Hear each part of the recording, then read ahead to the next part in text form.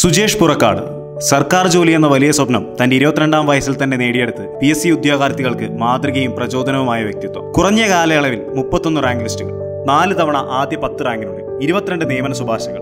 സുജേഷ് പുറക്കാടിന്റെ നേട്ടങ്ങൾ അനവധിയാണ്. PSC മേഖലയിൽ 12 വർഷത്തെ പരിചയസമ്പത്തിലൂടെ സർക്കാർ ജോലി തേടുന്നവർക്ക് പാഠപുസ്തകമായ സുജേഷ് പുറക്കാടിന് എൻട്രി ടീമിന്റെ ആദരവ്.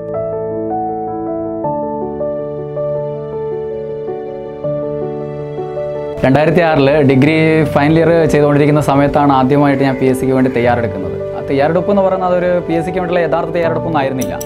അത് ജസ്റ്റ് ഒന്ന് നമ്മൾ GK ഒക്കെ ഒന്ന് വായിച്ചു പോകുന്നുള്ള രീതി മാത്രമായിരുന്നു. അപ്പോൾ ഡിഗ്രി കഴിഞ്ഞുകൊണ്ടിരിക്കുന്ന സമയത്താണ് ആദ്യമായിട്ട് ഒരു എക്സാം എഴുതുന്നത്. അത് അസിസ്റ്റൻറ്റ് സെയിൽസ്മാൻ എന്ന എക്സാമായിരുന്നു. ആ അസിസ്റ്റൻറ്റ് സെയിൽസ്മാൻ എക്സാമിൽ ഞാൻ നിലം തൊട്ടില്ല. സത്യം പറയുകയാണെങ്കിൽ അത്യാവശ്യം ലിസ്റ്റിൽ ഉൾപ്പെടാനുള്ള മാർക്കൊക്കെ കിട്ടുമെന്ന് എനിക്ക് തോന്നിയിട്ടുണ്ടായിരുന്നു. പക്ഷേ ആ പരീക്ഷ ചെയ്യുന്ന സമയത്ത് എനിക്കൊരു ക്വസ്റ്റ്യൻ അറിയാത്തുണ്ട്. അപ്പോൾ ആ ക്വസ്റ്റ്യൻ അറിയാത്തത് അറ്റൻഡ് ചെയ്യാതെ ഞാൻ വിട്ടു. അപ്പോൾ അതിനുശേഷം അടുത്ത ക്വസ്റ്റ്യൻ അറ്റൻഡ് ചെയ്തപ്പോൾ ആ ബബിൾ ചെയ്തത് നേരത്തെ വിട്ട ക്വസ്റ്റ്യൻ നേരെയായിരുന്നു. അപ്പോൾ പിന്നീട് അങ്ങോട്ട് ചെയ്യുന്നത് മുഴുവൻ തെറ്റുകയാണ്. അപ്പോൾ അങ്ങനെ ആയിരിക്കണം ഞാൻ ആ ലിസ്റ്റ് ഒഴിവായത്. അപ്പോൾ ഒന്നാമത്തെ പരീക്ഷ അതായിരുന്നു. രണ്ടാമത്തെ പരീക്ഷയാണ് വില്ലേജ്മെൻ എക്സാം ആയിരുന്നു. ആ വില്ലേജ്മെൻ എക്സാമിൻ്റെ ഷോർട്ട് ലിസ്റ്റ് പ്രസിദ്ധീകരിച്ചപ്പോൾ 625 പേരാണ് അതിലുണ്ടായിരുന്നത്. അതിൽ 600ാമനായിട്ടാണ് ഞാൻ ഉണ്ടായിരുന്നത്. ഇതാണ് എൻ്റെ ആദ്യ റാങ്ക് ലിസ്റ്റ് പ്രവേശനം. ഇത്രയും ലിസ്റ്റുകളിൽ ഉൾപ്പെടാൻ പറ്റിയത് എങ്ങനെയാണെന്ന് വെച്ചാൽ, ഞാനൊരു എക്സാമിന് കൃത്യമായിട്ട് ആ ഒരു എക്സാം വേണം എന്നുള്ള ചിന്തയോടുകൂടി ആയിരുന്നില്ല ഞാൻ ഇതിലേക്ക് ഇറങ്ങി തിരിച്ചത്. നമ്മൾ PSC പഠിക്കാനിറങ്ങി അങ്ങനെ വരുന്ന എക്സാമുകളൊക്കെ എഴുതാം എന്നുള്ള ചിന്തയിലാണ്. അപ്പോൾ അങ്ങനെ ആകുമ്പോൾ ഞാനിത് LGS ആയാലും LDC ആയാലും ഡിഗ്രി ലെവൽ എക്സാം ആയാലും ഏത് എക്സാം ആയാലും നമ്മൾ ഒരുമിച്ച് ഇതിനു വേണ്ടി തയ്യാറെടുക്കുകയാണ്. അങ്ങനെ ആ സമയത്ത് 2006 മുതൽ 6 വന്ന ലിസ്റ്റ് ഇത് ആണ്. പിന്നെ 2007, 2008, 2009 ഈ കാലയളവിലാണ് 25ഓളം ലിസ്റ്റുകളിൽ വരുന്നത്. ആ കാലയളവിൽ എഴുതിയ എക്സാമുകൾ നിങ്ങൾക്ക് തന്നെ അറിയാം. നിങ്ങളിപ്പോൾ എക്സാം എഴുതി തുടങ്ങി ഒരു ലിസ്റ്റിൽ വരാൻ തുടങ്ങിക്കഴിഞ്ഞാൽ പിന്നെ ആ ലെവലിൽ എത്തിക്കഴിഞ്ഞാൽ പിന്നെ നിങ്ങൾ ആ കാലഘട്ടത്തിൽ എഴുതുന്ന എല്ലാ എക്സാമിൻ്റെ ലിസ്റ്റുകളിൽ വരാൻ തുടങ്ങും. അങ്ങനെ 2009 വരെയുള്ള കാലഘട്ടത്തിലാണ് ഈ 25ഓളം ലിസ്റ്റുകളിൽ വന്നത്. ബാക്കിയുള്ള 6 ഈ കാലയളവിൽ ബാക്കി ഇങ്ങോട്ടുള്ള കാലയളവിൽ വരുന്നത്. അങ്ങനെ മൊത്തം 31 ലിസ്റ്റിലാണ് ഇതുവരെ ഉൾപ്പെടാൻ സാധിച്ചത്. പ്രചോദനം എന്ന് പറയുന്നത് എൻ്റെ ജീവിത സാഹചര്യങ്ങൾ തന്നെയായിരുന്നു. എനിക്ക് അന്നൊരു ജോലി വേണം എന്നുള്ളത് നിർബന്ധമാണ്, അത്യാവശ്യമാണ്. എൻ്റെ സ്ഥിതി അതായിരുന്നു എന്നുള്ളതാണ്. അതുതന്നെയായിരുന്നു എനിക്ക് ലഭിച്ച ഏറ്റവും വലിയ പ്രചോദനം എന്ന് പറയുന്നത്. 2006 ഡിഗ്രി കഴിഞ്ഞിറങ്ങുമ്പോൾ ഡിഗ്രിക്ക് എനിക്ക് 78.5% മാർക്കാണ്.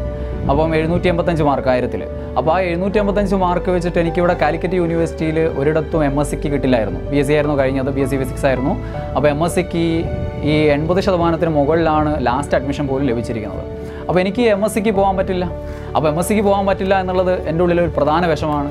അപ്പോൾ അങ്ങനെ MSCക്ക് പോകാൻ പറ്റാത്ത വിഷമവുമായിട്ടാണ് ഞാനിവിടെ എന്തിനിറങ്ങുന്നത്, അക്കാലയളവിൽ വരെ പാർട്ട് ടൈമായി ചെയ്തുകൊണ്ടിരുന്ന പണിയിലേക്ക് ഇറങ്ങുകയാണ്. അതായത് അച്ഛൻ്റെ അനിയൻ കോൺട്രാക്ട് വർക്കൊക്കെ ചെയ്യുന്ന ആളാണ്. മൂപ്പരെ കൂടെ വാർപ്പിൻ്റെ പണിക്ക് ഇറങ്ങുകയാണ്. അത് ഞാൻ ഈ 10ാം ക്ലാസ് മുതലുള്ള സമയങ്ങളിൽ ഞായറാഴ്ചകളിലൊക്കെ പോകാറുണ്ടായിരുന്നു. ഡിഗ്രിക്ക് പഠിക്കുന്ന സമയത്തൊക്കെ. അത് നമ്മുടെ വട്ടച്ചെലവിന് വേണ്ടിയിട്ടാണ്. അന്നൊന്നും പിന്നെ കുടുംബം നോക്കേണ്ട പ്രശ്നങ്ങളൊന്നും നമുക്കില്ലല്ലോ. അപ്പോൾ അങ്ങനെ വട്ടച്ചെലവിനൊക്കെ വേണ്ടിയിട്ടാണ് ആ സമയത്ത് പോയിക്കൊണ്ടിരുന്നത്.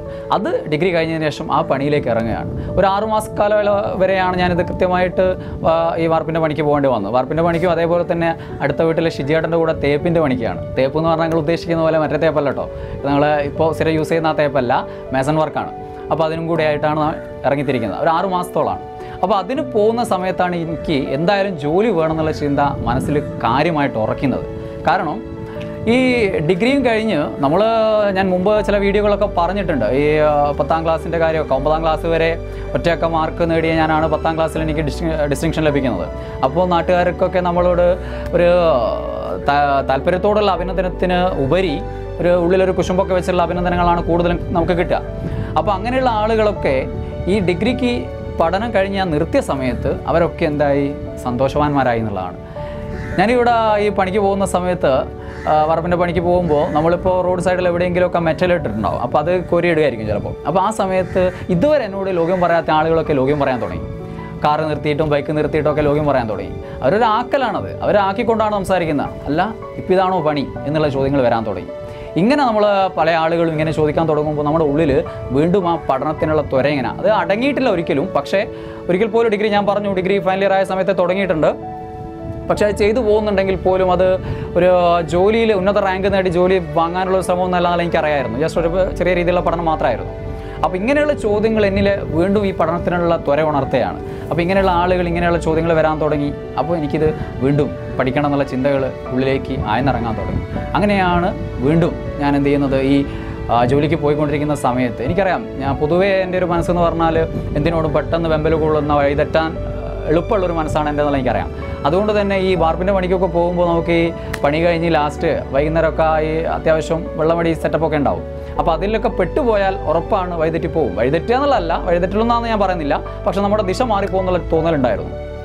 അതുകൊണ്ട് തന്നെ അതിലൊക്കെ പെടാതെ ഞാൻ എങ്ങനെയെങ്കിലും വീട്ടിലെത്തിയിട്ട് വൈകുന്നേരം പഠിക്കാൻ തുടങ്ങുന്നതാണ്. ഇവിടെയൊക്കെ ഞാൻ അറിയാതെ സംഭവിച്ചുകൊണ്ടിരുന്നത് ഒരു ഭയങ്കരമായൊരു സംഭവം എന്ന് പറയുന്നത്, ഞാൻ ചിന്തിക്കാത്ത കാര്യങ്ങൾ എൻ്റെ അച്ഛൻ ചിന്തിക്കുന്നുണ്ടായിരുന്നു എന്നുള്ളതാണ്. അച്ഛൻ വലിയ വിദ്യാഭ്യാസ യോഗ്യത ഒന്നുള്ള ആളൊന്നുമല്ല, അച്ഛൻ ഓട്ടോ ഡ്രൈവറാണ്. അച്ഛൻ്റെ പ്രത്യേകത എന്ന് വെച്ചാൽ, അച്ഛൻ വലിയ വിദ്യാഭ്യാസമൊന്നും ഇല്ലെങ്കിലും പക്ഷേ അച്ഛൻ്റെ വണ്ടിയിൽ കയറുന്ന ആളുകളൊക്കെ ആയിട്ട് കൃത്യമായിട്ട് കാര്യങ്ങളൊക്കെ ചോദിച്ചു മനസ്സിലാക്കി ആ കാര്യങ്ങൾ എന്നിൽ എങ്ങനെയുണ്ട് പ്രായോഗികമാക്കാൻ എന്നുള്ള കാര്യം ചിന്തിക്കുന്ന ഒരാളായിരുന്നു. അപ്പോൾ ഞാൻ പോലും അറിയാതെ അച്ഛൻ ഇതിനുള്ളിലൂടെ കാര്യങ്ങൾ നോക്കുന്നുണ്ടായിരുന്നു. അച്ഛൻ ചിന്തിക്കുന്നുണ്ട്, ഇവൻ ഈ പണിക്ക് പോയി കഴിഞ്ഞാൽ ഉറപ്പാണ് ഒരു ജോലിയിലേക്കൊന്നും എത്തുന്ന ആൾക്കാരെ അച്ഛൻ ചിന്തിക്കുന്നുണ്ടായിരുന്നു. അങ്ങനെ ഞാൻ അറിയാതെ അച്ഛൻ ഈ ട്യൂഷൻ സെൻറ്ററുകളിൽ അന്വേഷിച്ചിട്ട് എന്നെ ക്ലാസ് എടുക്കാൻ വേണ്ടിയിട്ട് ഒരു ട്യൂഷൻ സെൻറ്ററിൽ കാര്യങ്ങൾ സെറ്റ് ചെയ്തിട്ട് അവിടത്തേക്ക് പറഞ്ഞയക്കുകയാണ്. അങ്ങനെ ചിങ്ങപുരം പ്രതിഭ കോളേജിൽ 10ാം ക്ലാസ് കുട്ടികൾക്ക് വേണ്ടിയിട്ട് ട്യൂഷൻ ചെയ്യാൻ വേണ്ടിയിട്ട് ഞാൻ അവിടത്തേക്ക് എത്തുന്നതാണ്. അതാണ് എൻ്റെ ജീവിതത്തിലെ ടേണിംഗ് പോയിൻ്റ് ആയിട്ട് മാറിയത്. ഇതൊക്കെ ഒരു 5-6 മാസ കാലയളവിനുള്ളിലാണ്. അപ്പം അതാണ് എൻ്റെ പ്രധാന ടേണിംഗ് പോയിൻ്റായിട്ട് മാറുന്നത്. പിന്നെ ഞാൻ പറഞ്ഞു, അച്ഛൻ്റെ ഒരു പ്രധാന പ്രത്യേകത എനിക്ക് വേണ്ടി ചെയ്ത അച്ഛൻ പ്രധാനമായിട്ട് ചെയ്തൊരു കാര്യം എന്ന് പറഞ്ഞാൽ, ഞാൻ പറഞ്ഞല്ലോ അച്ഛൻ ഓട്ടോ ഡ്രൈവറായിരുന്നു. അപ്പോൾ പൊതുവേ നമ്മൾ ചെറുപ്പക്കാരാകുന്ന സമയത്ത് നമുക്ക് ഡ്രൈവിങ്ങിനോടൊരു ക്രേസാണ്. അത് ഓട്ടോ എന്നല്ല, ഏത് വാഹനങ്ങളായാലും ഒരു ഡ്രൈവിങ്ങിനോടൊരു പൊതുവേ ഒരു ആൺകുട്ടികൾക്കൊരു ക്രേസ് ഉണ്ടെന്ന് എനിക്ക് തോന്നിയിട്ടുണ്ട്. അപ്പോൾ അങ്ങനെ ഒരു ക്രേസ് എനിക്കുണ്ടായിരുന്നു. ഞാനിത് ഓട്ടോ പഠിക്കണം, ഇങ്ങനെ വാഹനം പഠിക്കണം എന്നൊക്കെ ആഗ്രഹം ഉണ്ടായിരുന്നു. പക്ഷേ ഒരിക്കൽ പോലും എന്നെ അച്ഛൻ ഈ ഓട്ടോ എന്നുള്ള സാധനത്തിൻ്റെ അടുത്തേക്ക് അടുപ്പിച്ചില്ല എന്നുള്ളതാണ്.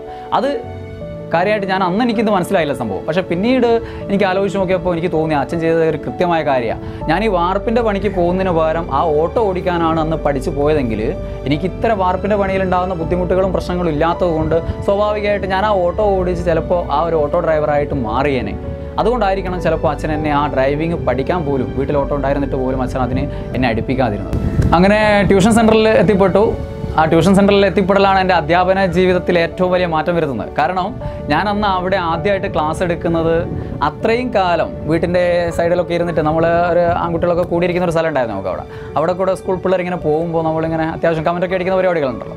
അപ്പോൾ അങ്ങനെ കമൻറ്റൊക്കെ അടിച്ച പെൺകുട്ടികളൊക്കെയാണ് എൻ്റെ ഈ ഫസ്റ്റ് ബാച്ചിൽ ക്ലാസ്സിലുള്ളത്. അത് എന്നിൽ അധ്യാപകന് നല്ലൊരു ഗുണമായിട്ട് മാറിയിട്ടുണ്ട്. കാരണം നമ്മളെ പോടാ എന്ന് വിളിച്ച കുട്ടികളാണ് നമ്മളെ സാറേ എന്ന് വിളിച്ചിട്ട് നമ്മളെ ക്ലാസ്സിലിരിക്കുന്നത്. അപ്പോൾ അവർക്ക് ക്ലാസ് എടുക്കാൻ പറ്റിയത് കൂടി എനിക്ക് എല്ലാത്തിലും ഒരു കോൺഫിഡൻസ് അങ്ങോട്ട് കൈവരികയാണ്. അപ്പോൾ ഇതിവിടെ രാവിലെയൊക്കെ ഒരു 10 മണിയാകുമ്പോൾ നമ്മുടെ ക്ലാസ് കഴിയും. പിന്നെ അതിനുശേഷം ഇഷ്ടം പോലെ ഫ്രീ ടൈം ഉണ്ട്. പിന്നെ വൈകുന്നേരമേ ക്ലാസ് ഉള്ളൂ. അപ്പോൾ ആ സമയത്ത് ഞാൻ ഇരുന്ന് നന്നായിട്ട് പഠിക്കാൻ തുടങ്ങി. അപ്പോൾ അങ്ങനെ ഒരു PSC പരീക്ഷയ്ക്ക് വേണ്ടിയിട്ടുള്ള നല്ല ലെവലിലേക്കുള്ള പഠനങ്ങൾ ആരംഭിച്ചിട്ടുണ്ട്. ആ സമയത്താണ് സിസ്റ്റമാറ്റിക് ആയിട്ട് പഠനം നടത്തിയത്. സിസ്റ്റമാറ്റിക് ആയിട്ടുള്ള ഒരു പഠനം ഞാൻ ഏകദേശം ഒരു 5-6 മാസമായി കൃത്യമായിട്ട് PSC കിട്ടാൻ വേണ്ടിയിട്ടുള്ള യഥാർത്ഥ രീതിയിലുള്ള ഒരു പഠനം ഞാൻ നടത്തിയിട്ടുണ്ടാവുള്ളൂ. മറ്റതൊക്കെ നമ്മൾ ഡിഗ്രിയുള്ള സമയത്തൊക്കെ അത്യാവശ്യം GK വായിച്ച് പോകാനുള്ള രീതി മാത്രമായിരുന്നു. അപ്പോൾ ഒരു 6 മാസത്തോളം ഒരു സിസ്റ്റമാറ്റിക് ആയിട്ടുള്ള പഠനം നടത്തി. അപ്പോൾ ലിസ്റ്റുകൾ ഇങ്ങനെ വരാൻ തുടങ്ങി. ഞാൻ നേരത്തെ പറഞ്ഞ പോലെ ആദ്യം വന്ന 1-2 ലിസ്റ്റുകൾ വില്ലേജ് മേ വന്നു. പിന്നെ അങ്ങോട്ട് ഇങ്ങനെ എഴുതുന്ന പരീക്ഷകളുടെ ഒക്കെ ലിസ്റ്റിലും നമ്മളിങ്ങനെ ഉൾപ്പെടാൻ തുടങ്ങി എന്നുള്ളതാണ്. അങ്ങനെ ആ ഒരു കാലയളവിൽ 2007 മുതൽ 2009 വരെയുള്ള ആ കാലയളവിൽ 25ഓളം ലിസ്റ്റുകളിൽ ഉൾപ്പെട്ടു. 2009 സർവീസിൽ കയറുന്നത്. അതിനിടയിൽ നടന്നൊരു പ്രധാന സംഭവം എന്ന് പറയുന്നത്, ഞാൻ ഈ പറഞ്ഞല്ലോ ഒരു ഡിഗ്രി കഴിഞ്ഞതിന് ശേഷം വെറുതെ ഇരുന്നു, ഇങ്ങനെയൊക്കെ കാര്യങ്ങളൊക്കെ നടന്നു എന്നുള്ള കാര്യങ്ങൾ. അപ്പോൾ അതിനിടയിൽ സംസ്ഥാനത്ത് ആദ്യമായിട്ട് B.Edന് എൻട്രൻസ് വരികയാണ്. അപ്പോൾ B.Edന് എൻട്രൻസ് വരുമ്പോൾ ഞാൻ അവിടെ നല്ല ലെവലിൽ പഠിച്ചുകൊണ്ടിരുന്ന, നല്ല GKയുടെ കാര്യത്തിലൊക്കെ നല്ല ലെവലിൽ എത്തി നിൽക്കുന്നൊരു സമയമാണ്. ആ സമയത്താണ് എൻട്രൻസ് വരുന്നത്. അങ്ങനെ ഞാൻ എൻട്രൻസ് എഴുതി. കാരണം എനിക്ക് അല്ലാതെ ഇപ്പോൾ MSCക്ക് പോലെ ആ സമയത്തുള്ള എൻ്റെ ഒരു സാമ്പത്തിക സ്ഥിതി വെച്ചിട്ട് എനിക്ക് MSCക്ക് പോലെ നടക്കില്ലായിരുന്നു. കാരണം MSCക്ക് ഞാൻ അപ്ലൈ ചെയ്ത സമയത്ത് എനിക്ക് കിട്ടിയിട്ടുണ്ടായിരുന്നു. ഇവിടെ നമ്മുടെ കാലിക്കറ്റ് യൂണിവേഴ്സിറ്റിയൊന്നും കിട്ടിയില്ല, MG യൂണിവേഴ്സിറ്റിയിലായിരുന്നു എനിക്കന്ന് കിട്ടിയിരുന്നത്. അന്നത്തെ ഒരു സാമ്പത്തിക പ്രശ്നം കാരണം ഞാനത് വീട്ടിൽ പറഞ്ഞു പോലുമില്ല. കാരണം അച്ഛൻ അത് താങ്ങാൻ പറ്റുന്നുള്ള കാര്യം എനിക്കറിയില്ല. കാരണം ഹോസ്റ്റൽ ഫീസും കാര്യങ്ങളൊക്കെ അന്ന് അച്ഛന് ബുദ്ധിമുട്ടായിരിക്കും. അതുകൊണ്ട് ഞാനത് വീട്ടിൽ പറഞ്ഞു പോലുമില്ലായിരുന്നു. പക്ഷേ MSC വേണമെന്നുള്ളൊരു ചിന്ത എൻ്റെ ഉള്ളിലുണ്ടായിരുന്നു. പക്ഷേ ഞാനത് മാറ്റി വെച്ചു. അങ്ങനെ ഇരിക്കുകയാണ് ഞാൻ ഈ പറഞ്ഞ രീതിയിൽ B.Edനുള്ള എൻട്രൻസ് വരുന്നത്. അപ്പോൾ ബി എഡിനുള്ള എൻട്രൻസ് വരികയാണ്. ആ സമയത്ത് ഞാൻ ഈ ലെവലിലായതുകൊണ്ട് ബി എഡിൻ്റെ എൻട്രൻസ് എഴുതി ആ ലിസ്റ്റിൽ സംസ്ഥാനത്ത് തന്നെ ടോപ്പ്, എനിക്ക് തോന്നുന്നത് 50-നിടയിലുള്ള ഒരു റാങ്കായിരുന്നു. അത് നമ്മൾ PSCൻ്റെ റാങ്ക് ലിസ്റ്റ് പോലെ നമ്മൾ പിന്നീടും എഴുതി വെച്ചിട്ടുള്ള ഓർമ്മയില്ലാത്തതുകൊണ്ട് എനിക്ക് കൃത്യം ഓർമ്മയില്ല. 50-നിടയിലുള്ള റാങ്കാണ്, 40 എത്രയോ ആണെന്നാണ് എൻ്റെ ഓർമ്മ. അപ്പോൾ അങ്ങനെയുള്ളൊരു റാങ്കാണ് എനിക്ക് കിട്ടുന്നത്. അപ്പോൾ അങ്ങനെ മെറിറ്റിൽ ഫീസൊന്നും ഇല്ലാതെ തന്നെ എനിക്ക് ബി എഡിന് ചേരാൻ പറ്റിയെന്നുള്ളതാണ്. അപ്പോൾ ബി എഡ് ചെയ്തുകൊണ്ടിരിക്കുമ്പോൾ ബി എഡിൻ്റെ അവസാന ഘട്ടം എത്തുമ്പോഴേക്കും എനിക്ക് ആദ്യ അപ്പോയിൻമെൻറ്റ് ഓർഡർ കിട്ടിയിട്ടുണ്ട്. അങ്ങനെയാണ് ബി എഡ് പൂർത്തിയാക്കിയതിന് ശേഷമാണ് ആദ്യമായിട്ട് ജോയിൻ ചെയ്യുന്നത്. അന്ന് 22 വയസ്സ് ഇങ്ങനെ റണ്ണിങ് ആണ്. ആ സമയത്താണ് സർവീസിൽ ജോയിൻ ചെയ്യുന്നത്. ഇവിടെ പ്രചോദനം എന്തെന്ന് ചോദിക്കുമ്പോൾ എനിക്കൊരിക്കലും വിട്ടുപോകാൻ പാടില്ലാത്തൊരു സംഗതി എന്ന് പറയുന്നത്, എനിക്ക് ഈ പഠന കാര്യത്തിൽ പ്രചോദനമായത് ഒന്ന് പ്രതീക്ഷേട്ടനാണ് എൻ്റെ ഒരു വഴികാട്ടി എന്ന് പറയുന്നത്. ആ വഴി തെറ്റാതെ പിടിച്ചു നിർത്തിയ ആളാണ് അച്ഛൻ. ഓക്കെ, വഴികാട്ടി എന്ന് പറയുന്നത് പ്രതീക്ഷേട്ടനാണ്. എൻ്റെ മുമ്പ് ഞങ്ങളുടെ കുടുംബത്തിൽ സർക്കാർ സർവീസിലേക്ക് എത്തിയ ആദ്യ കണ്ണിയാണ് പ്രതീക്ഷേട്ടൻ. അപ്പം എൻ്റെ പഠനത്തിൻ്റെ തുടക്കം അവിടെ തന്നെയാണ്. ഞാൻ നേരത്തെ പറഞ്ഞല്ലോ, പ്രതീക്ഷേട്ടന് 10ാം ക്ലാസ്സിൽ ഫസ്റ്റ് ക്ലാസ് കിട്ടിയപ്പോൾ അമ്മയുടെ അച്ഛൻ ഒരു വാച്ച് വാങ്ങിക്കൊടുത്തു. അന്നൊക്കെ എന്ന് പറയുമ്പോൾ നിങ്ങൾ ആലോചിക്കേണ്ടത്, ഞാൻ തന്നെ 10ാം ക്ലാസ് 2001 അപ്പോൾ ഒരു ഏകദേശം ഒരു 19-20 കൊല്ലം മുന്നേ ആണ്. അന്നൊരു വാച്ച് കിട്ടുക എന്ന് പറഞ്ഞാൽ അന്ന് വലിയൊരു സംഭവം പോലെയായിരുന്നു. അപ്പോൾ ആ വാച്ചാണ് ശരിക്കും എനിക്കതൊരു പ്രചോദനമായിട്ട് മാറുന്നത് അതിൽ പഠനത്തിൽ. അങ്ങനെയാണ് ആ 10ാം ക്ലാസ് മുതൽ ഒരു കാര്യമായിട്ട് പഠനത്തെ കാണുന്നതും പഠിക്കാൻ തുടങ്ങുന്നതും. അപ്പോൾ അതേപോലെ തന്നെ ഇവിടെയും സർക്കാർ ജോലിയും പ്രതീക്ഷേട്ടന് 23ാം വയസ്സിൽ കിട്ടുകയാണ്. അപ്പോൾ അതിനേക്കാൾ മുന്നേ വേണം എന്നുള്ള ചിന്തയിൽ നിന്നാണ് അവിടെ നിന്ന് എൻ്റെ പഠനത്തിൻ്റെ ആക്കം കൂടുന്നത്. അങ്ങനെയാണ് ഞാൻ 22-ൽ തന്നെ എത്തുന്നത്. 2008 മുതലാണ് ഞാൻ PSCക്ക് ക്ലാസ് എടുക്കാൻ തുടങ്ങിയത്. അതായത് ഞാൻ നേരത്തെ പറഞ്ഞല്ലോ, സ്കൂൾ ഗോയിങ് ക്ലാസ് ചെയ്തുകൊണ്ടിരുന്ന സമയത്ത് അതിൽ നിന്ന് മാറി കുറേ റാങ്ക് ലിസ്റ്റുകളിലൊക്കെ വന്നു. അപ്പോൾ ഇങ്ങനെ വന്നു തുടങ്ങിയപ്പോൾ 2008 മുതലാണ് PSC കോച്ചിങ് രംഗത്തേക്ക് കാലെടുത്ത് വെക്കുന്നത്. നിങ്ങൾക്ക് ഇതേപോലെയുള്ള കാലഘട്ടങ്ങൾ ഇനി വന്നു ചേരാൻ പോവുകയാണ്. അവിടെ കുറേ മുദ്രപ്രതികാരങ്ങൾ എന്നെ സംബന്ധിച്ച്. ഞാൻ പറഞ്ഞു, PSC കഴിഞ്ഞു, MSCക്ക് പോകാൻ പറ്റാത്തൊരു സങ്കടം. എൻ്റെ കൂടെ പഠിച്ച ആളുകളൊക്കെ MSCക്ക് പോവുകയാണ്. അപ്പോൾ അവരൊക്കെ MSCക്ക് പോയപ്പോഴുള്ള സങ്കടമൊക്കെ മാറുന്നത് പിന്നീടാണ്. അതായത് ഈ MSC കഴിഞ്ഞു, ആ 2 വർഷവും കഴിഞ്ഞ് ഇവരൊക്കെ തിരിച്ചെത്തുകയാണ്. ഈ തിരിച്ചെത്തിയ ആളുകളിൽ പലരും പിന്നീട് എനിക്ക് പല കോച്ചിങ് സെൻറ്ററുകളിൽ വെച്ചിട്ട് എൻ്റെ ക്ലാസ്സിൽ മുന്നിൽ വന്നിരിക്കുകയാണ്. അപ്പോൾ അങ്ങനെയുള്ള ആ ഒരു സമയത്തുണ്ടാകുന്ന ഒരു മാനസിക സംതൃപ്തി എന്ന് പറയുന്നത് വളരെ വലുതായിരുന്നു. അതൊരു വളരെ സന്തോഷമാണ്. ഇവരൊക്കെ നമ്മൾ സുഹൃത്തുക്കൾ തന്നെയാണ്. അവരൊന്നും നമ്മളെ ആരെയും പ്രോത്സാഹനം അല്ലാതെ വേറൊന്നും തരുന്ന ആളുകളല്ല. പക്ഷേ അവർക്ക് ആ സമയത്ത് അവർക്കൊക്കെ ക്ലാസ് എടുക്കുക എന്ന് പറയുന്നത് വളരെയധികം ഒരു സന്തോഷം നൽകുന്നൊരു സംഭവമായിരുന്നു. അതേപോലെ തന്നെ പല മധുരപ്രതികാരങ്ങൾ വേറെയും എനിക്ക് കിട്ടിയെന്നുള്ളതാണ്. ആ സമയത്ത് ഈ ഡിഗ്രി ഫൈനൽ ഇയർ സമയത്ത് തേച്ചിട്ട് പോയ അവൾ ഈ കൊയിലാണ്ടി ഒരു സ്ഥാപനത്തിൽ നമ്മുടെ ക്ലാസ്സിൽ മുന്നിലിരിക്കുകയാണ്. അപ്പോൾ ആ സമയത്തൊക്കെ കിട്ടുന്ന ആ ഒരു മാനസിക സംതൃപ്തി എന്നുള്ളത് വലുതാണ്. അപ്പോൾ നിങ്ങൾക്കും ഇങ്ങനെയുള്ള പല സന്ദർഭങ്ങൾ ജീവിതത്തിൽ വന്നുപെട്ടേക്കും. അതേപോലെ തന്നെ ഞാൻ മുമ്പ് പറഞ്ഞ പോലെ വഴിയിലൊക്കെ വെച്ചിട്ട് ഇതാണോ ഇപ്പം പണി എന്ന് ചോദിച്ച ആളുകളൊക്കെ അന്നൊരാക്കലിന് വേണ്ടി ചോദിച്ചാണ്, ഒന്നാക്കി ചോദിക്കുന്നതാണ്. ആ ചോദ്യങ്ങളൊക്കെ ചോദിച്ച ആളുകളൊക്കെ പിന്നീട് ഓഫീസിൽ വരുമ്പോൾ അവർക്ക് യാതൊരു കാലതാമസം ഇല്ലാതെ അവർക്ക് സേവനം നൽകുന്നതിലൂടെ അവിടെയും നമ്മൾ ഒരു മാനസിക സംതൃപ്തി നമുക്ക് നേടാൻ കഴിയും. അപ്പോൾ ഇങ്ങനെയുള്ള അനുഭവങ്ങൾ പലതും നിങ്ങൾക്കുണ്ടാവും. ഇതേപോലെ ആവണമെന്നില്ല, പലർക്കും വ്യത്യസ്തമായ അനുഭവങ്ങളായിരിക്കും. അപ്പോൾ ഇങ്ങനെയുള്ള പല അനുഭവങ്ങളിലൂടെയാണ് നിങ്ങളൊക്കെ കടന്നു പോകുന്നത്. നിങ്ങളുടെ പഠനം കൊണ്ടുപോകുന്നതും ഇങ്ങനെയുള്ള അനുഭവങ്ങളിലൂടെയാണ്. അപ്പോൾ നിങ്ങൾക്ക് സ്വാഭാവികമായിട്ട് ജോലിയിലേക്ക് എത്തിക്കഴിയുമ്പോൾ ഇങ്ങനെയുള്ള മധുര പ്രതികാരങ്ങളിലേക്കാണ് നിങ്ങൾ എത്തുന്നത്. അപ്പോൾ അതിനു വേണ്ടി നിങ്ങൾ നല്ലൊരു തയ്യാറെടുപ്പിലൂടെ ഇപ്പം പഠനത്തിലേക്ക് എത്തിപ്പെടുക എന്നുള്ളതാണ് എനിക്ക് ഇത് കാണുന്ന ഈ PSC പഠനം നടത്തുന്ന ഉദ്യോഗാർത്ഥികളോട് പറയാനുള്ളത്. എൻ്റെ പഠന രീതി വിശദീകരിക്കുക എന്നതിലുപരി ഇപ്പോൾ ആവശ്യമായ പഠന രീതി പറയുക എന്നുള്ളതായിരിക്കും ഏറ്റവും നല്ലത് എനിക്ക് തോന്നുന്നത്. കാരണം എൻ്റേത് കാലഘട്ടം എന്ന് പറഞ്ഞാൽ ഞാൻ പറഞ്ഞല്ലോ 2006 മുതൽ 2009 വരെയാണ്. ആ സമയത്താണ് ഞാൻ സർവീസ് കയറുന്നത്. അപ്പോൾ അന്നത്തെ പഠന രീതി അല്ല ഇന്ന് ആവശ്യമുള്ളത്. അപ്പോൾ ഇന്നത്തെ ഒരു പഠന രീതി എന്നുള്ള തികച്ചും വ്യത്യസ്തമാണ്. അത് കൃത്യമായിട്ട് ഞാൻ എൻ്റെ യൂട്യൂബ് വീഡിയോകളിലൊക്കെ ഓരോ PSC പരീക്ഷകൾക്കും LDC ആണെങ്കിൽ LDC അങ്ങനെയുള്ള വ്യത്യസ്തമായ പരീക്ഷകൾക്ക് വേണ്ടി വ്യത്യസ്തമായ പഠന രീതികൾ റാങ്ക് മേക്കർ PSC ടിപ്സ് എന്ന ചാനലിലൂടെ ഞാൻ നിങ്ങളുടെ മുന്നിലേക്ക് ലഭ്യമാക്കിയിട്ടുണ്ട്. അപ്പോൾ അതേപോലെ പൊതുവായിട്ടുള്ള പരീക്ഷകൾക്ക് എങ്ങനെ തയ്യാറെടുക്കണം എന്നുള്ള കാര്യം ഞാൻ അതിൽ പറഞ്ഞിട്ടുണ്ട്. പിന്നെ ആ വീഡിയോകളൊന്നും കണ്ടിട്ടില്ലാത്ത ആളുകൾക്ക് വേണ്ടി പൊതുവെ ഏത് പരീക്ഷയായാലും ജനറലായിട്ടൊരു PSC പരീക്ഷയ്ക്ക് തയ്യാറെടുക്കാൻ എന്താണ് വേണ്ടതെന്നുള്ളതൊന്ന് വളരെ സിമ്പിളായിട്ട് ഞാൻ പറയാം. ഒന്നുമില്ല. ഒന്നാമത്തെ സ്റ്റെപ്പ് എന്ന് പറയുന്നത് എല്ലാവരും പറയുന്ന പോലെ നിങ്ങളെല്ലാവർക്കും അറിയുന്ന പോലെ തന്നെ ഒന്നാമത്തെ സ്റ്റെപ്പ് എന്താണ്? മുൻകാല ചോദ്യോത്തരങ്ങളും അനുബന്ധ വസ്തുതകളും പഠിക്കുക എന്നുള്ളതാണ്. അതായത് അങ്ങനെയുള്ളൊരു പ്രീവിയസ് ക്വസ്റ്റ്യൻ പേപ്പർ ഓറിയൻറ്റഡ് പുസ്തകം വാങ്ങുക എന്നുള്ളതാണ്. ഇപ്പോൾ പലരും പറയാറുണ്ട് പ്രീവിയസിൻ്റെ കാലം കഴിഞ്ഞില്ലേ സാറേ, എന്നോട് തന്നെ പല കുട്ടികളും ചോദിക്കാറുണ്ട് പ്രീവിയസിൻ്റെ കാലം കഴിഞ്ഞില്ലേ സാറേ, ഇപ്പോൾ സ്കൂൾ പാഠപുസ്തകങ്ങളൊക്കെ അല്ലേ ട്രെൻഡൊക്കെ മാറിയില്ലേ, PSC പ്രീവിയസ് ഒക്കെ വിട്ടില്ലേ എന്നൊക്കെ ചോദിക്കാറുണ്ട്. അവരോടൊക്കെ എനിക്ക് പറയാനുള്ളത് PSCയുടെ പ്രീവിയസ് ക്വസ്റ്റ്യൻ പഠിക്കുക എന്ന് പറയുമ്പോൾ ഞാൻ ഉദ്ദേശിക്കുന്നത് 2000-ലെയോ 2004-ലോ ക്വസ്റ്റ്യൻ പേപ്പർ പഠിക്കുക എന്നുള്ളതല്ല. ഇന്നലെ കഴിഞ്ഞ ഇപ്പോൾ ഈ വീഡിയോ ഷൂട്ട് ചെയ്യുമ്പോൾ കഴിഞ്ഞ ലാസ്റ്റ് ജനറൽ PSC എക്സാം എന്ന് പറയുന്നത് VU ആണ്. ആ ലാസ്റ്റ് VU എക്സാം വരെ പ്രീവിയസ് ക്വസ്റ്റ്യൻ പേപ്പറാണ്. അത് നിങ്ങൾ മനസ്സിലാക്കണം. അപ്പോൾ ഇന്നലെ കഴിഞ്ഞ എക്സാം വരെ പ്രീവിയസ് ആണ്. അതിൽ തന്നെ ഇന്നലെ കഴിഞ്ഞ എക്സാമിനാണ് ഏറ്റവും പ്രാധാന്യമുള്ളത്. നിങ്ങളൊരു previous question paper oriented book പഠിക്കുന്ന സമയത്ത് നിങ്ങൾ പഠിക്കേണ്ടത് 2000 മുതൽ 2004 മുതൽ ഇങ്ങോട്ടേക്കല്ല. നിങ്ങൾ പോകേണ്ടത് ഇന്ന് മുതൽ ബാക്കോട്ടേക്കാണ്, പിറകിലോട്ടേക്കാണ് പോകേണ്ടത്. അതായത് ഇപ്പോൾ ലേറ്റസ്റ്റ് കഴിഞ്ഞ എക്സാം ഏതാണോ അതിൽ നിന്ന് അങ്ങോട്ടേക്കാണ് പഠിക്കേണ്ടത്. അപ്പം പ്രീവിയസ് ക്വസ്റ്റ്യൻ പേപ്പർ ഓറിയൻറ്റഡ് കാര്യങ്ങൾ പഠിക്കുക എന്ന് പറഞ്ഞാൽ ഉദ്ദേശിക്കുന്നത് ഇന്നലെ കഴിഞ്ഞവരെ പ്രീവിയസ് ആണെന്നുള്ള ചിന്തയോടുകൂടി വേണം. അപ്പോൾ പ്രീവിയസ് ക്വസ്റ്റ്യൻ പേപ്പർ പഠിക്കുക എന്ന് പറഞ്ഞാൽ ഇന്നലെ വരെയുള്ള കഴിഞ്ഞ PSC എക്സാമിൻ്റെ എല്ലാം പഠിക്കുക എന്നുള്ളത് തന്നെയാണ്. അത് തന്നെയാണ് PSC പരീക്ഷയിൽ വളരെ പെട്ടെന്ന് അടിത്തറയിടാനുള്ള ഏറ്റവും പ്രധാന വഴി എന്ന് പറയുന്നത്. പിന്നെ രണ്ടാമത് എന്ത് വേണം? റാങ്ക് ഫയൽ വേണം. ആ റാങ്ക് ഫയൽ പഠനമൊക്കെ എങ്ങനെയാണ്, ഏത് രീതിയിലാണ് വേണ്ടതെന്നൊക്കെ ഞാനത് മുമ്പും പറഞ്ഞിട്ടുണ്ട്. അപ്പോൾ ആ കാര്യങ്ങളൊന്നും ഞാനിപ്പോൾ പറയുന്നില്ല. ഒരു റാങ്ക് ഫയൽ കൃത്യമായിട്ട് യൂസ് ചെയ്യാന്നുള്ളതാണ്. അപ്പോൾ ആദ്യം നിങ്ങൾ previous question paper oriented book പഠിച്ചിട്ട് റാങ്ക് ഫയലിലേക്ക് വരുന്നത് കൊണ്ട് നിങ്ങൾക്ക് ആ റാങ്ക് ഫയൽ എങ്ങനെ കൃത്യമായിട്ട് യൂസ് ചെയ്യണം എന്നുള്ളൊരു വിവരം നിങ്ങൾക്ക് ഉണ്ടാവും. അതല്ലാതെ നിങ്ങൾ റാങ്ക് ഫയലിലേക്ക് ഇറങ്ങുകയാണെങ്കിൽ നിങ്ങൾ ആലീസ് ഇൻ വണ്ടർലാൻഡ് എന്ന് പറയുന്ന പോലെ ഒരു അത്ഭുത അവസ്ഥയിലാണ് ഉണ്ടാവുക. അപ്പോൾ നിങ്ങൾ ജോലിയൊന്നും കിട്ടാതെ വളരെ കാലം നിങ്ങൾക്ക് ഇങ്ങനെ പോകും. അതുകൊണ്ട് ഒരു previous question paper oriented book പഠിച്ചതിന് ശേഷം റാങ്ക് ഫയലിലേക്ക് ഇറങ്ങുക എന്നുള്ളതാണ്. മൂന്നാമത്തത് അറിഞ്ഞിരിക്കേണ്ട ഒരു കാര്യം എന്ന് പറയുന്നത് സ്കൂൾ പാഠപുസ്തകങ്ങളാണ്. അതിപ്പം ട്രെൻഡാണെന്ന് എല്ലാവരും പറയുന്നുണ്ട്. പക്ഷേ ഈ ട്രെൻഡ് വളരെ കാലം മുമ്പേ തന്നെ ഉള്ളതാണ്. അന്ന് വളരെ കുറച്ച് ചോദ്യങ്ങളായിരുന്നു. ഇപ്പോൾ അത് കുറച്ചുകൂടെ കൂടി വളരെ ഉയർന്ന ലെവലിലേക്ക് എത്തി എന്നുള്ള മാത്രമാണ്. PSC പരീക്ഷയിൽ സ്കൂൾ പാഠപുസ്തക ചോദ്യങ്ങൾ എന്ന് പറയുന്നത് വളരെ മുമ്പ് തന്നെ വരുന്നതാണ്. അപ്പോൾ സ്വാഭാവികമായിട്ടും 5ാം ക്ലാസ് മുതൽ 10ാം ക്ലാസ് വരെയുള്ള സ്കൂൾ പാഠപുസ്തകങ്ങൾ പഠിച്ചെടുക്കുക എന്നുള്ളത് പ്രധാന കാര്യം തന്നെയാണ്. അവിടെ പ്രധാനമായിട്ട് ഒരു ശ്രദ്ധിക്കേണ്ട ഒരു കാര്യം എന്ന് പറയുന്നത് സ്കൂൾ പാഠപുസ്തകങ്ങൾ സയൻസ് പഠിക്കുന്ന സമയത്ത് നിങ്ങൾ 5 മുതൽ 10 വരെ പഠിക്കണം. 5, 6, 7, 8, 9, 10 എന്നിങ്ങനെ പഠിക്കണം. അതേസമയം സോഷ്യൽ സയൻസ് പഠിക്കുമ്പോൾ നിങ്ങൾ 10, 9, 8, 7, 6, 5 അങ്ങനെ പഠിക്കണം. അതാണ് ഏറ്റവും ഗുണം. കാരണം 10ാം ക്ലാസ് നോക്കിയാണ് കൂടുതൽ ചോദ്യങ്ങൾ വരിക. അപ്പോൾ അതായിരിക്കും ഏറ്റവും പഠനത്തിന് നല്ലത്. പക്ഷേ അതേസമയം സയൻസ് നിങ്ങൾ അതേപോലെ പഠിക്കുമ്പോൾ നിങ്ങൾക്ക് വളരെ ബുദ്ധിമുട്ടായിരിക്കും. കാരണം 5 മുതൽ ഇങ്ങോട്ടേക്ക് പഠിച്ചില്ലെങ്കിൽ നിങ്ങൾക്ക് 10ാം ക്ലാസ്സിൽ നേരിട്ട് വായിക്കുമ്പോൾ ഒന്നും ഒരു ഐഡിയയും കിട്ടില്ല. അതുകൊണ്ട് 5 മുതൽ ഇങ്ങോട്ടേക്ക് വരണം.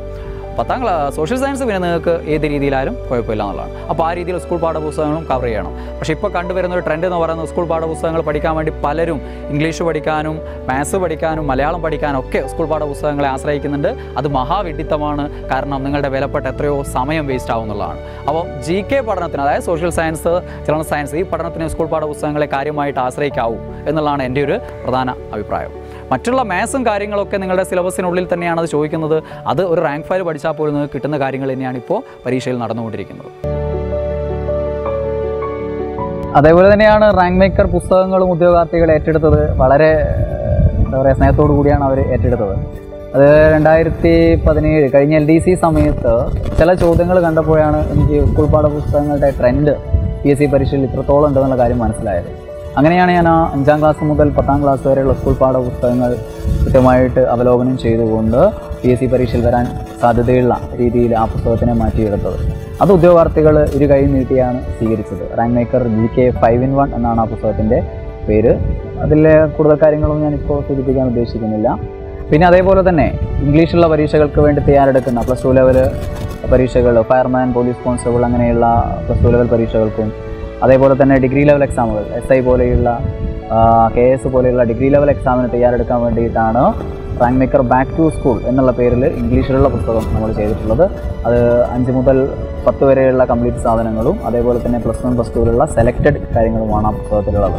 ഈ 2 പുസ്തകങ്ങളും ഉദ്യോഗാർത്ഥികൾ വളരെ നല്ല രീതിയിൽ സ്വീകരിച്ചു എന്നുള്ളത് വളരെ സന്തോഷം നൽകുന്ന കാര്യമാണ്. ഉദ്യോഗാർത്ഥികൾ വളരെ പ്രതീക്ഷയോടെ കാത്തിരുന്ന പല വിജ്ഞാപനങ്ങൾ വന്നിട്ടുണ്ട്. അപ്പോൾ അതിൻ്റെ സന്തോഷത്തെക്കാളുപരി പലർക്കും ഇപ്പോൾ ആകെയുള്ളത് കൺഫ്യൂഷനാണ്. കാരണം കാത്തിരുന്ന LDC വന്നു, അതോടൊപ്പം അവർ ചിന്തിച്ചിരുന്ന LGS വന്നിരിക്കുന്നു, SI വന്നിരിക്കുന്നു, KS വന്നിരിക്കുന്നു. ഇങ്ങനെ പല പരീക്ഷകളും വന്നുകൊണ്ട് പല ആളുകളും ഇപ്പോൾ ആശയക്കുഴപ്പത്തിലാണ് ഉള്ളത്. ഏത് പഠിക്കും, എങ്ങനെ പഠിക്കും? തൽക്കാലം ഇത്രയും കാലം കുറച്ച് മാസമായി, ഇപ്പോൾ 1 മാസത്തോളം LDC പഠിച്ചുകൊണ്ടിരിക്കുകയാണ്.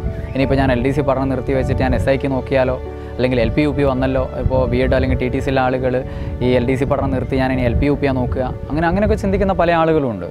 അപ്പോൾ എനിക്ക് നിങ്ങളോട് പറയാനുള്ളത്, നിങ്ങളിപ്പോൾ പഠിച്ചുകൊണ്ടിരിക്കുന്നത് എന്താണോ അത് നിർത്തിവെച്ച് മറ്റൊന്നിനെ നോക്കുക എന്നുള്ളതല്ല, അതിൻ്റെ കൂടെ തന്നെ ഇതും കൂടെ കൊണ്ടുപോകാൻ പറ്റുമോ, എങ്ങനെ പറ്റും എന്നുള്ളത് ചിന്തിക്കാനുള്ളതാണ്. സ്വാഭാവികമായിട്ട് നിങ്ങൾ ചെയ്യേണ്ടത്, ഇപ്പോൾ LDCക്ക് ശ്രമിച്ചുകൊണ്ടിരിക്കുന്ന ഒരാൾ LP UP എഴുതാൻ പറ്റുന്ന ഒരാളാണെങ്കിൽ, TTCയോ B.Ed ഒക്കെ ഉള്ള ആളാണെങ്കിൽ അവർ ചെയ്യേണ്ട കാര്യം എന്താണ്?